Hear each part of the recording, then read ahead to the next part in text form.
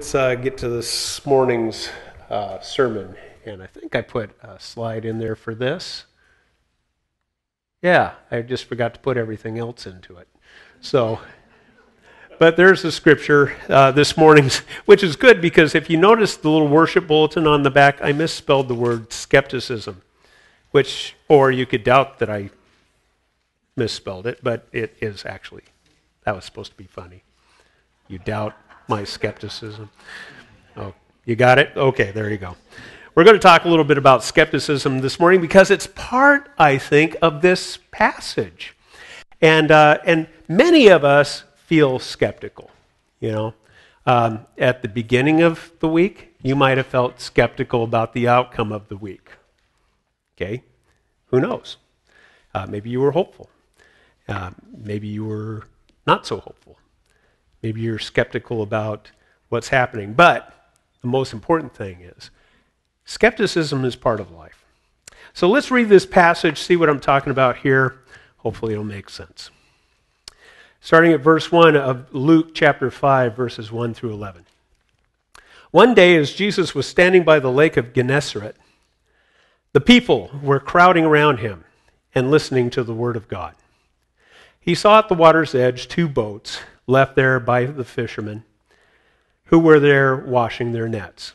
He got into one of the boats, the one belonging to Simon, and he asked him to put out a little from the shore. Then he sat down and taught the people from the boat. When he had finished speaking, he said to Simon, "Put into the deep water and let down the nets for a catch." Simon answered, "Master, we have worked hard all night and haven't caught anything." Then I hear skepticism here. "But because you say so, I will let down the nets." When they had done so, they caught such a large number of fish that their nets began to break. So they signaled to their partners in the other boat to come and help them. And they came and filled both boats so full that they began to sink. When Simon Peter saw this, he fell at Jesus' knees and said, "Go away from me, Lord, for I am a sinful man." For he and all his companions were astonished at the catch of fish they had taken. And so James and John, the sons of Zebedee, Simon's partners. Then Jesus said to Simon, "Don't be afraid. From now on you will catch fish for people." Is that right? You will fish for people. My dyslexia is showing up. So they pulled their boats up on shore and left everything and followed him. You know, I just love Simon Peter's attitude. You know, go out, drop your nets over. You know, we've worked all night. Rabbi, Jesus, teacher, master. It's kind of like how a lot of people look at academics. People who teach, we know, didn't do. And so we have a healthy skepticism of people who teach us and tell us what to do and what to think and how to act and how to live. And this Jesus, who is still pretty unknown, gets into this fisherman's boat and tells the fishermen how to fish. And I think Simon is just being perfectly Simon. You know, we've been out all night, worked hard all night. But just because you say so, we'll drop the nets. Much to Simon's surprise, Jesus knew what he was talking about. You know, life for us as Christians sometimes is challenging because we don't always get or see or understand what God is doing. We read promises in the scriptures. We hear preachers preach. Promises tell us how God acts. And yet somehow that doesn't always translate into our lives. Or at least we don't always understand them. And so we doubt. And we become skeptical. Some people are just born skeptical. Yesterday, Amy and I were driving into town, and she said something, and I said, I'm happy. She starts laughing. No, you're grumpy. Well, okay. I'm happy right now. No, you're still grumpy inside. Okay. I'm a happy grump, okay? So, one day at a time. But, we are what we are, and we can't change that. God can. He can certainly mold us and change us over a period of time. But there are people who are the half-empty glass kind of people, aren't they? And, it's always kind of dark in their world. And there are some people that are just naturally skeptical. And I think that that's a good place to be in one regard. There are people who are overly optimistic. Those people make me crazy. And I always have to smile and be nice. And inside, I'm just spinning away thinking, we'll see. I went to the dictionary and found the definition for skepticism. An attitude of doubt or a disposition to incredulity, either in general or towards a particular object. Secondly, the doctrine that true knowledge or knowledge in a particular area is uncertain. There's a second half of that. The method of suspended judgment, systematic doubt, or criticism characteristic of skeptics. And then third, doubt concerning basic religious principles as immortality, providence, and revelation. Right now, it seems in our society, in our world, there's a lot of religious skepticism, that it's popular right now. But I would also remind you that there are people who are politically skeptical. There are people who have skepticism about climate change. There are philosophical skeptics, and there are certainly financial people who practice skepticism. But this morning I want us to talk about Jesus, our faith, and a healthy understanding. How to approach life. How to be a Christian in this world, and how to deal with difficult, sometimes thorny issues. Now, I think there are a number of areas in which we become skeptical. There's the skepticism of Jesus' authority, power, and person. Okay? This illustration this morning from Simon, who is Simon Peter, who ends up following Jesus to his last day. Peter, who chose, when he was being persecuted and being put to death upon a cross, asked that he be hung upside down so that he wouldn't emulate Jesus' crucifixion. This Peter went all the way because he fully, completely, absolutely trusted Jesus. But that wasn't always the case. Peter didn't always trust Jesus. Sometimes I think we have this sort of childlike Sunday school mentality that, like, I hope I'm giving my kids. I want them to have this. But at some point, you have to grow up and grow out of your Sunday school perspective, your rose-colored glasses about who Jesus really is. I love the Jesus of the Bible. I love the little song, Jesus loves me, this I know, for the Bible tells me so. I love the simplicity of that. But this world is complex, life is complex, and how does Jesus deal with it? And here's the thing, I haven't always been a man of faith the way I would like to be because I was immature. I needed to grow. Just like Peter, my first experiences of Jesus weren't always on point with who he was and is. And I would say that even as a mature, very well-educated Christian, it's not always right either.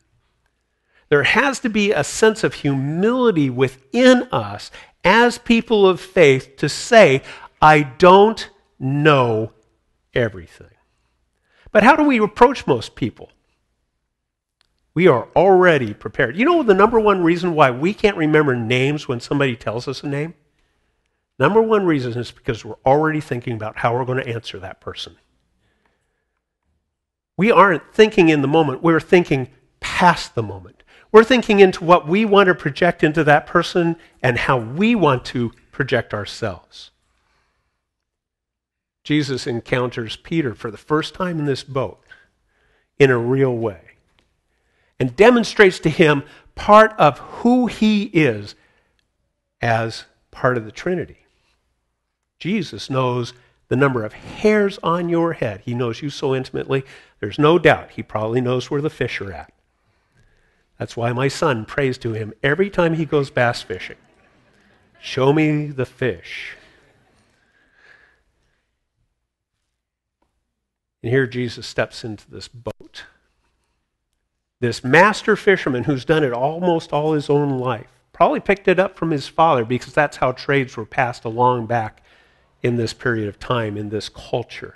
You did what your father did. So, we probably can suspect that Peter might have saw his father, even his grandfather, fishing.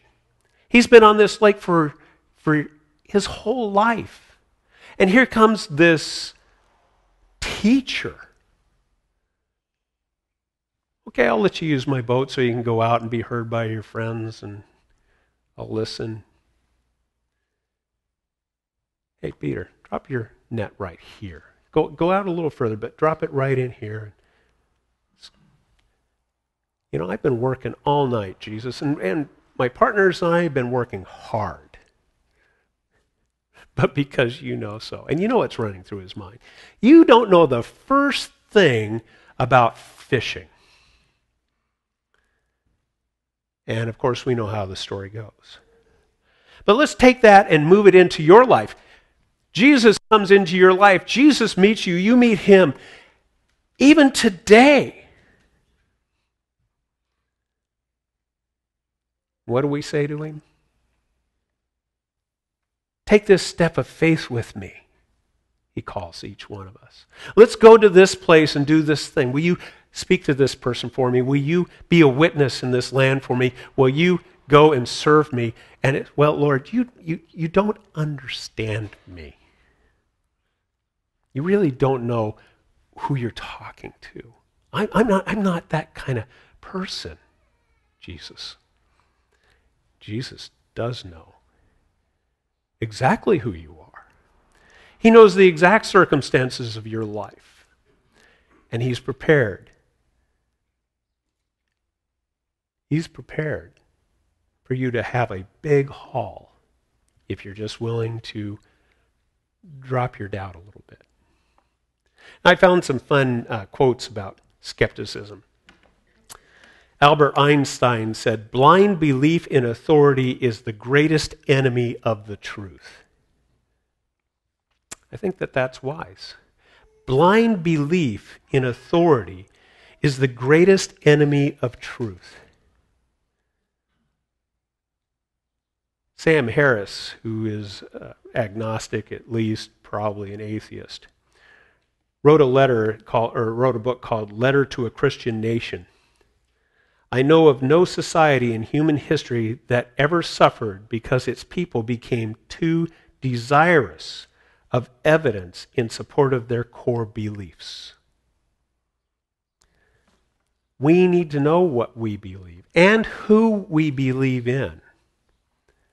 Now, Mr. Harris wants to criticize America as a Christian nation, but I think he makes a good point. Our society has learned less and less biblical knowledge because it's being further and further removed from the schools. And because we as churches haven't done our best at going out and sharing the gospel. It used to be that people actually taught the Bible in public schools back in the day when public education first began. Because the Bible was something that many people had at home. It may have been the only book your family had.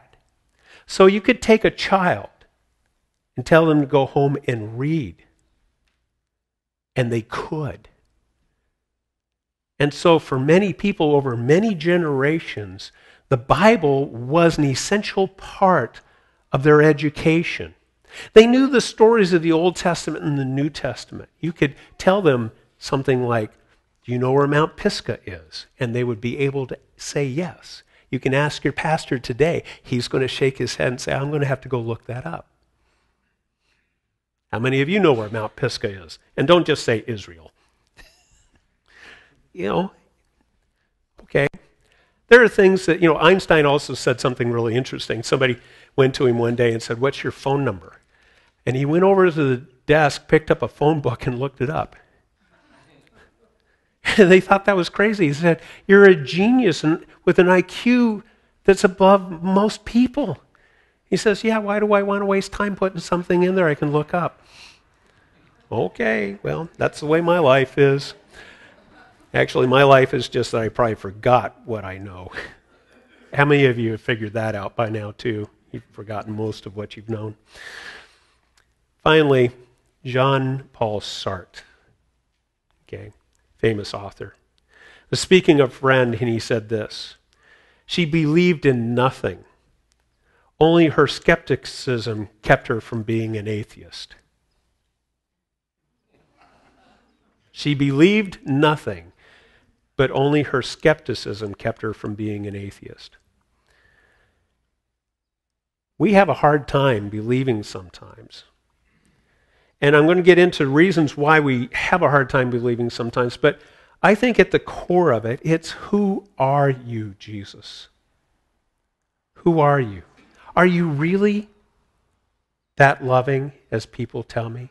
Do you really care about me like people say you do? Did you really give your life on the cross for me? And then we respond to that because we know who we are. Why would God love me? I'm not that good a person. Why would God love me? Because I'm not successful. Why would God love me? Because I don't do this, that, or the other thing. Why would God love me? Maybe if it were dependent upon you, the question or the answer would be different, but it isn't. It's dependent upon God's character, not on us. He loves you because he does. We need to be a little skeptical about our faith. There's a story of an encounter of a man with Jesus in the Gospel of Mark, chapter 9, verse 14 through 29. You might remember this one. It says, when they came to the other disciples, they saw a large crowd around them and the teachers of the law arguing with them. As soon as all the people saw Jesus, they were overwhelmed with wonder and ran to greet him. What are you arguing about with them? He asked. A man in the crowd answered, today, teacher, I have brought my son who is possessed by a spirit that has robbed him of speech. Whenever it seizes him, it throws him to the ground. He foams at the mouth, gnashes at the teeth, and becomes rigid. I asked your disciples to drive out the demon or the spirit, but they could not. And Jesus replies, you unbelieving generation. It's interesting, the word unbelieving here is akin to skepticism. You unbelieving generation, Jesus replied, how long will I stay with you? How long shall I put up with you? Bring the boy to me. So they brought him, and the spirit saw Jesus. It immediately threw the boy into a convulsion. He fell to the ground and rolled around, foaming at the mouth. And Jesus asked the boy's father, how long has he been like this? From childhood, he answered, it has often thrown him into the fire or water to kill him, but if you can do anything,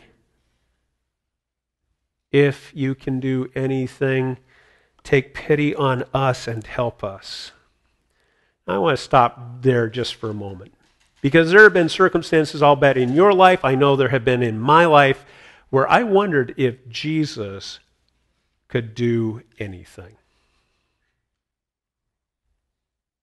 And I don't rack that up to a lack of faith. I rack that up to my inability to understand the depths of God's love. Because again, I let myself get in there. Intellectually, I let myself get in there and say, are there miracles? Do they really happen? Did they ever really happen? People have read this passage of Scripture, and you know what they describe it as? Well, this kid has epilepsy. Okay? It's a natural, the ancient world couldn't explain what was happening to this kid. It was a medical condition. I think Jesus would have answered it in a medical way, healed in a different way, had it been that. I believe that this world is spiritual and that there are evil spirits. And Jesus addresses it here.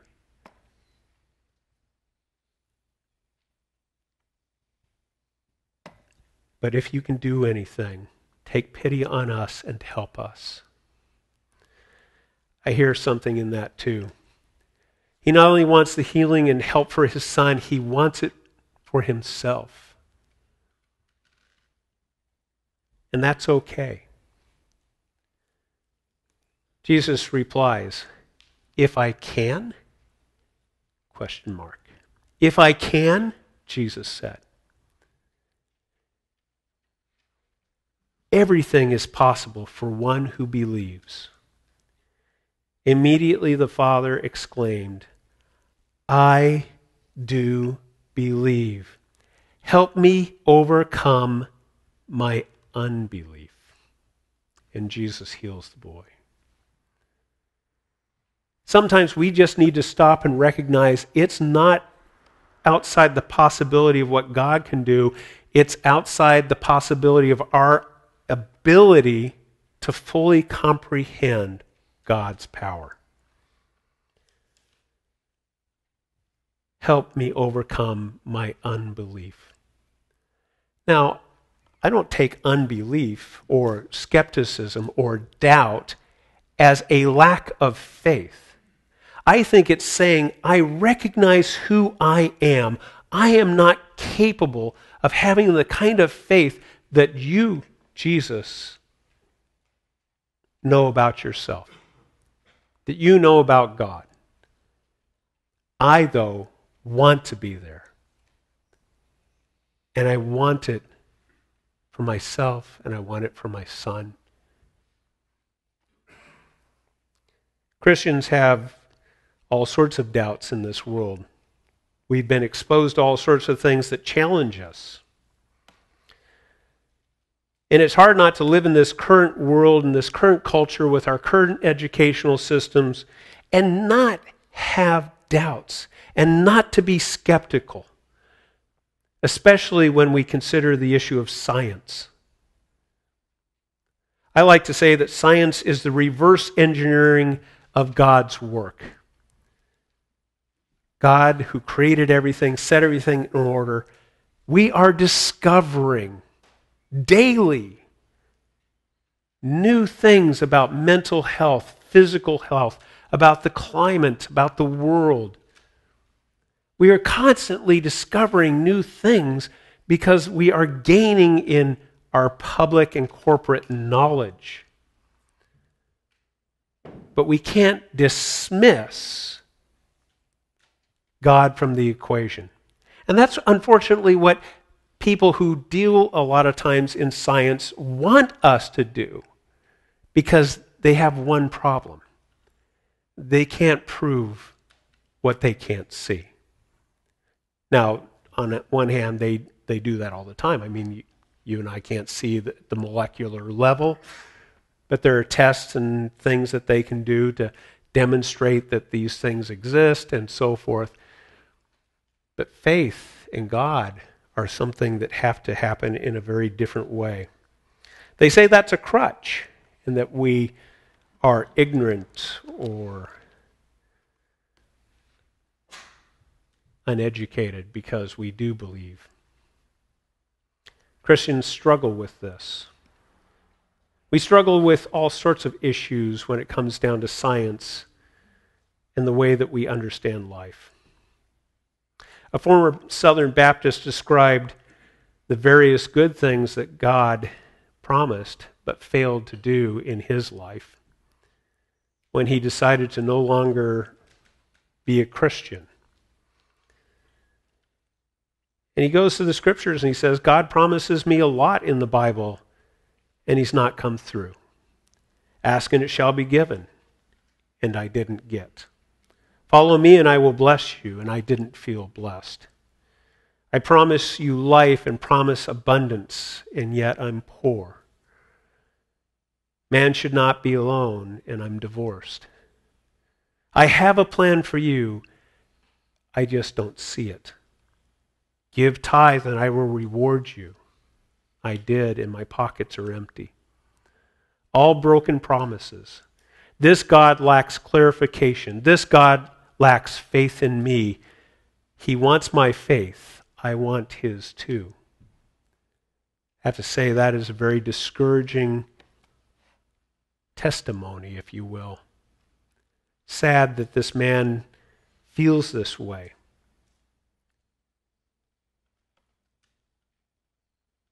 But if we want fewer people to feel this way, then I think we need to be smart about our Christian faith. Christians and Christians. If we want people to see the true hope that's there, to experience life, to know that God does fulfill his promises, then we need to be people who also live by those promises. See them and know them and be able to articulate why we know them to be true. We overcome this by, first of all, being careful about being hypocritical.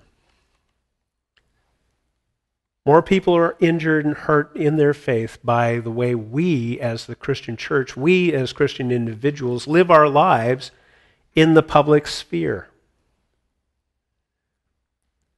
We need to be careful of being hypocritical. Second thing that people oftentimes struggle with is an issue of pain, personal hurt, fear, disease, and even death. And as Christians, we need to have an answer and a knowledge about these things, not just simple platitudes about them. I think the most powerful stories in my life that I have recalled and used when I'm going through difficulties are of friends who walked through hard times and yet came out the other side and were able to exclaim that God was good. That might seem a little oversimple or a little simplified. But I don't consider going through life's challenges and difficulties easy, but I have a God who makes them easier to get through. And I need to give him glory and praise for when he takes me through those times. Because if I simply go through them and say, well, yeah, I had a bad cold last week. Well, that says nothing. I had a bad cold last week, but God was with me.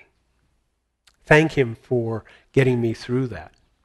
Thank him that it didn't turn into pneumonia. Thank him for all sorts of good things. Those times when we've been through personal struggle and heartache and injury and pain, disease, there were people who were there for you. And there was one that was there for you that loves you and knows you in the person of Jesus Christ. We also have to be careful, though, not just to give people stock answers or to overpromise. I think there's more injurious episodes in people's lives when we simply look at them sort of the way we say, hi, how are you? Without stopping to actually listen for an answer. How you doing? I know you. Hey, having a good day? And we walk right by, don't we? We don't spend much time listening. The great story and lesson of the book of Job at the end is when God chastens his good friends for giving too much advice and not just simply sitting and listening to their hurting friend. Standard pat answers can include statements such as, God will never put more on you than you can bear. Boy, there have been times when I've thought, who does God think he's dealing with? God works in mysterious ways. Yes, he does, but I'd like for him to get real specific right now. It was God's will. Your faith wasn't strong enough. Boy, that's one that feels so judgmental to me. How do we describe somebody else's faith? The one that I've seen and I've watched crush a family. God wanted him in heaven. You know, we wanted him here too.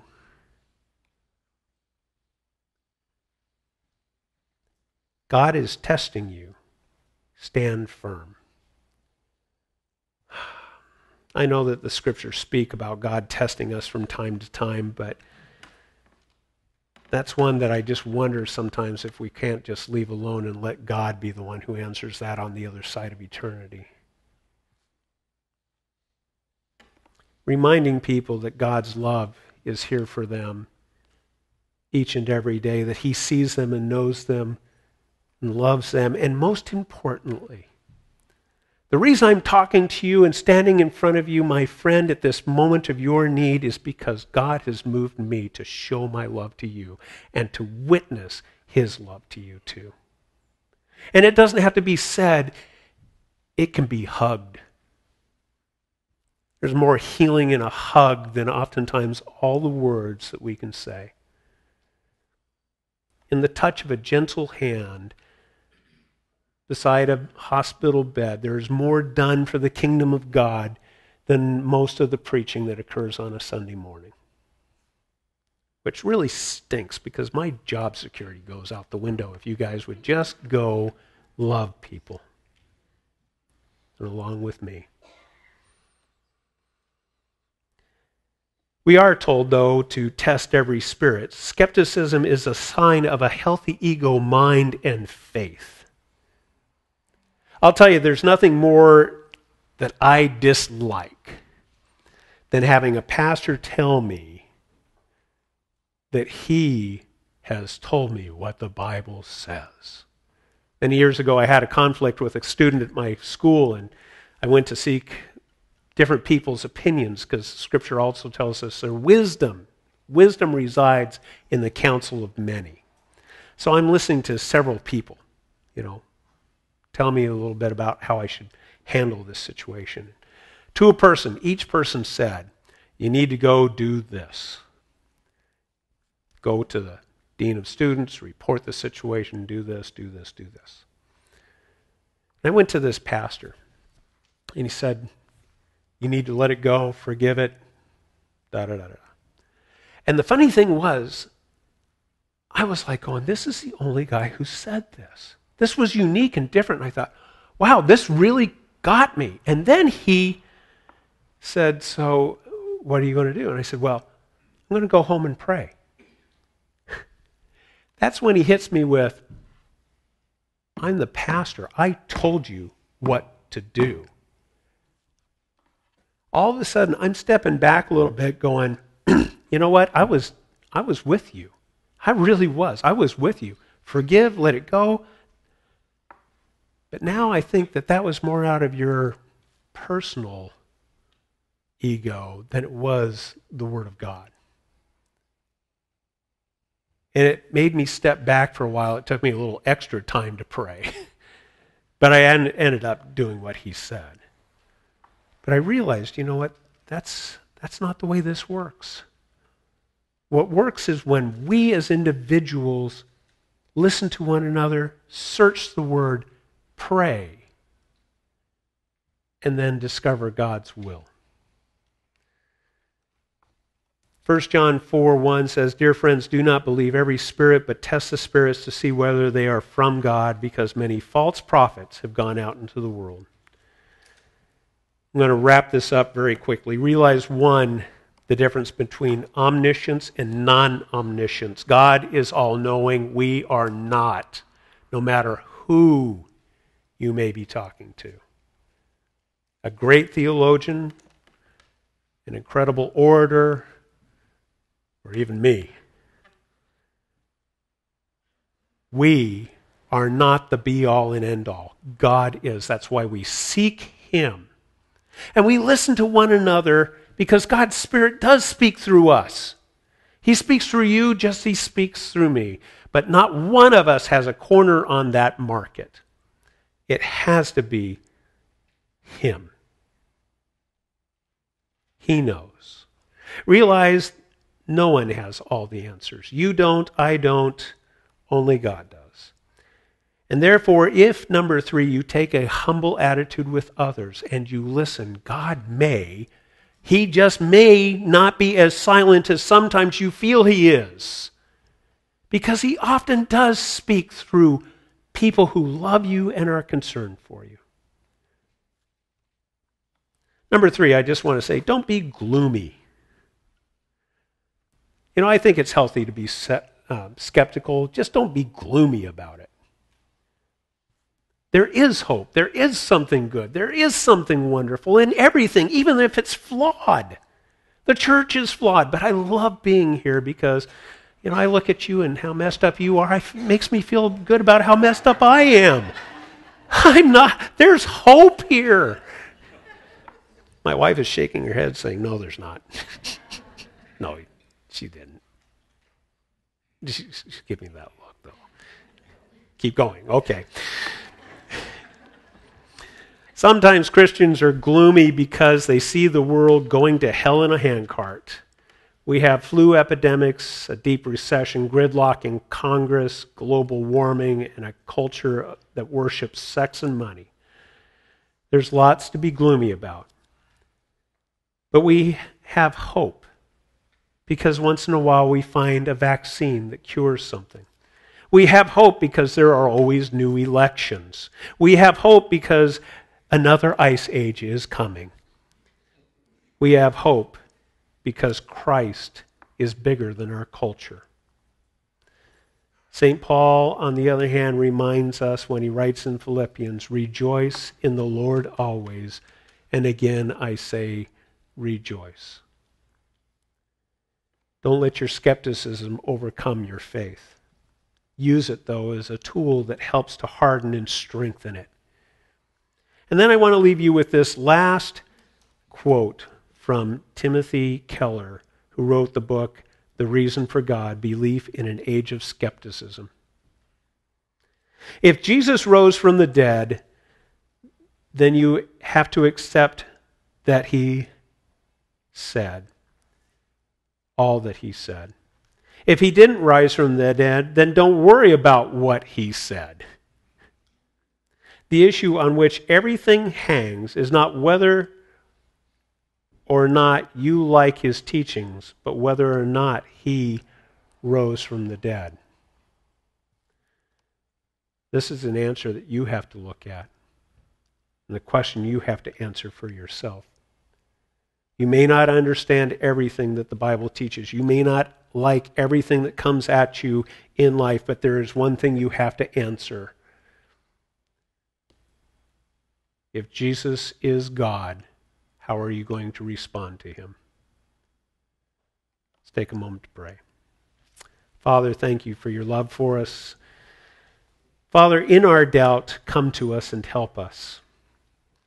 But I pray, Father, that You would not only help us, but that You would show Yourself to us in new ways that help reaffirm our faith and our knowledge about who Jesus Christ, the resurrected, promised Messiah, that you would help us discover him and fall deeper in love with him and hear his voice and to follow his leading. Help us as a church, but also help us as individuals. Help us when we are in those moments of doubt and darkness, Father, and lead us when we are in those times of sunshine and joy and light. Father, thank you that Peter wasn't cast away because he had doubt. Thank you, Father, that you answered the prayers of this man whose son was hurting, both who were skeptical, both who didn't answer the way we are taught to answer. And help us, Lord, when we don't always know if you're there. Help us to feel you and to hear you. And to have a hand of a friend, a fellow believer that comes along and says, yes, it's real. Thank you, Father, for your love for us this morning, and bless you this day. We glorify your name, Jesus. And it's in your name we pray. Amen. Well, let's stand.